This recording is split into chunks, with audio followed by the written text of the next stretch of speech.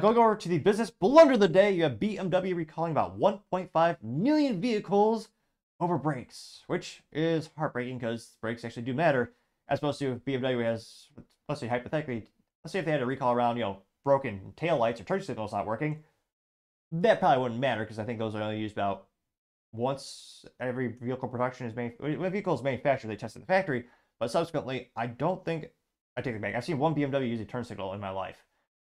Such a small sample size, but let's just say of all the things on the vehicle, that's probably used the least. Now, this comes to us thanks to DW.com. There you can see the iconic BMW headquarters. And they say, quote, BMW recalls 1.5 million cars over brake issue. German luxury automaker BMW says is recalling the vehicles over a apparent brake problem. Partially as a result, the Bavarian company is lowering its sales and profit expectations. There you can see they're building there. Which, wow, it's even worse than I thought. So they say, quote, they announced a far-ranging recall of all of vehicles, as well as delivery ban on cars that have been not reached to customers yet. The manufacturer also said it is lowering its profit and sales expectations because of the issue, coupled with subdued demand in China. Is, I don't say it's one of Trump's greatest accomplishments, but I can't think every time you see the word China, you think of his voice. BMW says the problems with the brake system affect more than 1.5 million cars in total and cause warranty cost in the high three-digit million range of its current quarter.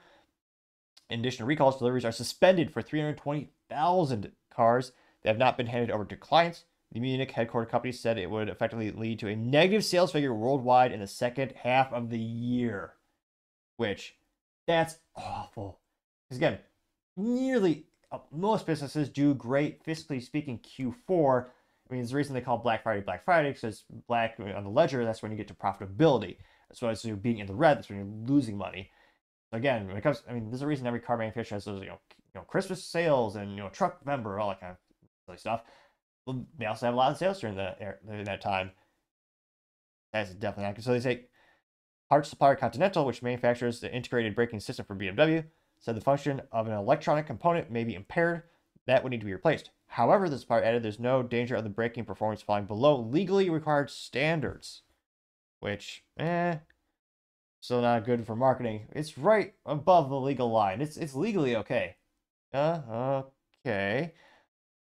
They say that, quote, BMW is stable, which also includes Rolls-Royce and Minis, now is expected a slight decrease in vehicle deliveries that time of year compared to last, having previously predicted a small increase. You can see some of those little Minis right there, which used to be a great stick-shift vehicles until they decided to kill it and go EV and automatic. And they say, quote, exuberating the impact of the recall and canceled deliveries. Quote, the ongoing muted demand in China is affecting sales volume. Despite stimulus measures from the government, consumer sentiment remains weak. The automaker also trimmed its profitability guidance, expecting margins of this year of 6 to 7%, down from 8 to 10% previously. BMW shares also fell almost 8% in the immediate aftermath of the profit warning, while shares of the supplier Continental fell by 7%.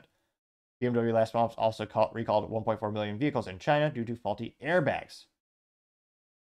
Ouch. And again, you also have really high, really almost comically high interest rates. And not just for homes, but also for vehicles as well, which is another big disincentive to actually buy one, because again, that's going to jack up your monthly payment by quite a bit. So there's a lot of things that are already hurting the automotive community in general, and this just adds insult to injury. And again, BMW, they are really known, or they used to be known for great stick-shift vehicles and being, fun business fact, the longest running mantra in the automotive community, an advertisement, was BMW's called the ultimate driving machine. Of course, it breaks my heart that the new head of the performance brand, the M series, well, he says that sports cars, they need to change because they're not fuel efficient and they don't care about three pedals, which shows how clearly rudimentary his mind thought is and how disconnected he is from the consumer. But I partially digress. This is definitely not good news, as they have yet another recall, and it's so bad, it's going to just have those profits just erase. It's already one of the toughest years. I mean, it's natural to have sales dive every 4 years as politics has infected every part of business and all part of our lives. You see the economy usually pulling back a little bit over any presidential election. This time even more so, especially in the United States, because of the consumer sentiment and spending. And have an issue where now you actually can't even buy some of these vehicles because of the recall and this issue. Gotta say, BMW, that is certainly the business blunder of the day. Thank you, everyone, for taking the time to tune in. Don't forget to take the time to, of course, like, subscribe, and comment. Also, don't forget to take the time to really just take 1 second to click that like button. I have that theory. When I first started the show, I could barely speak at all. I was more or less terribly inarticulate, but as I slowly but surely gained more and more subscribers, I've slowly but surely become more articulate, feeling my theory that the more people that click that button, the better I'll be able to speak. And someday make it through an entire episode without a single speaking mishap, a tall order some might say, but a goal nevertheless. Also, don't forget to take the time to tell your family, tell your friends, tell your coworkers, heck, tell your enemies, tell anyone and everyone.